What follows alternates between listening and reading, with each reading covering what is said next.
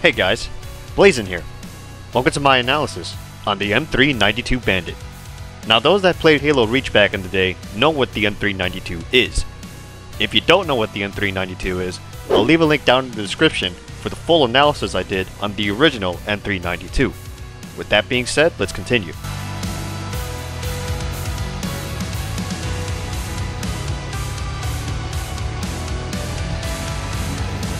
The M392 Bandit is very similar to the original model. The Bandit variant is just a different configuration, that's all, which means its role is meant to fulfill a different purpose. The original model, made back in 2512, was made to be a DMR. However, Sevine Arms, a new gun manufacturer I've never heard of before in the Halo universe, decided to take the M392 and make a new variant called Bandit. Sevine Arms did not make this willy-nilly though, as they were still under supervision by Mizrahi Armory, the company that's pretty much responsible for a lot of UNSC weapons, including the original M392. Even though this is a different configuration, Sevine Arms did slightly update the model a bit and didn't just remove the EVOS-D scope. The gun still fires in single-shot mode and still uses 7.62 by 51mm ammo.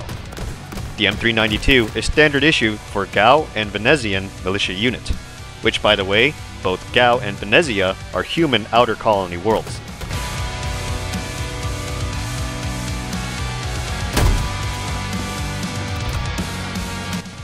Moving on to trademarks, they're a little different from the original model, starting with the most interesting elite language located at the rear of the gun.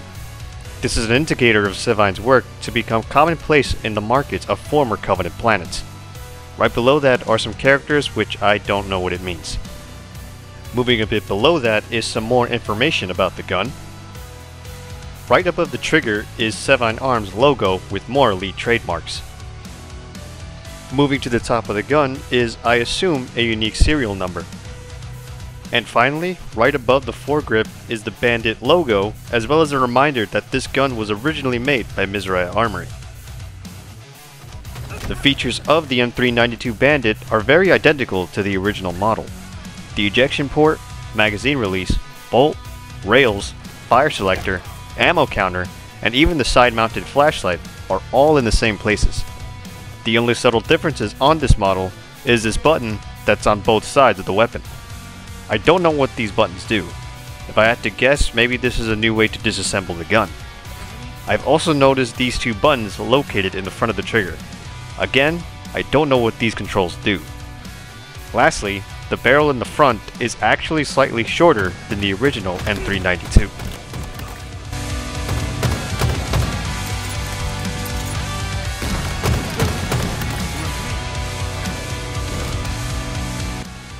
The sights on this weapon are excellent.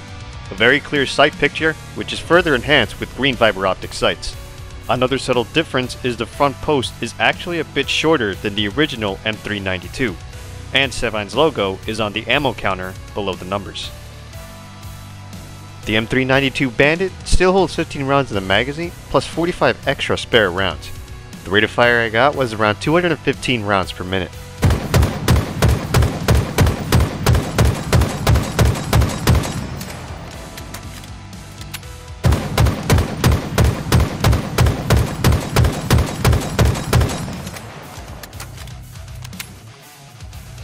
Total reload speed I got was 2.2 seconds.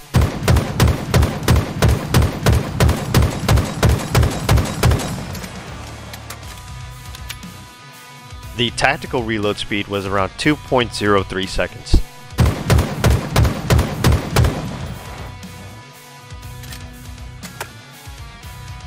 Now this is the part of the video where I tell you the gun's max effective range. Unfortunately, I can't find out the range in meters because Infinite Sniper doesn't have a meter counter anywhere in the scope. So the only thing I can tell you is that the hipfire range is about the same as the Battle Rifle, Disruptor, and Mangler, whereas the 1.4 times zoom is about the same as the Disruptor and Mangler.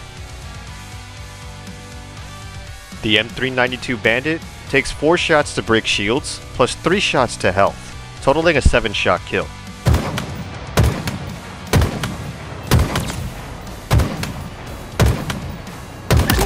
With lethal precision. Or 4 shots to break shield and 1 shot to the head, totaling a 5-shot kill.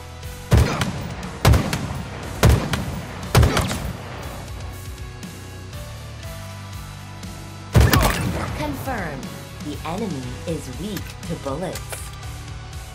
Body shot TTK was around 1.67 seconds. There's more where that came from. And the headshot TTK was around 1.1 seconds. Perfect. Killing spree. So what's my final conclusion on this gun? Well, I really don't have much to say about it since this gun is still relatively new, and I'm personally not the biggest fan of Infinite's weapon sandbox as time has gone by. Usually I would give suggestions on what I'd like to see, but 343, in my opinion, balanced their guns wrong, and I'm just not going to say anything. All of Halo Infinite's weapons could use adjustments, and I do mean literally all of them. However, if you want to see me cover more of Halo Infinite's weapon sandbox in this style, go ahead and let me know by hitting the like button and letting me know down in the comments. Maybe hit that subscribe button if you want to stick around. I don't just cover Halo, as I do like to cover other games as well. And that's really all I have to say, so until next time, peace.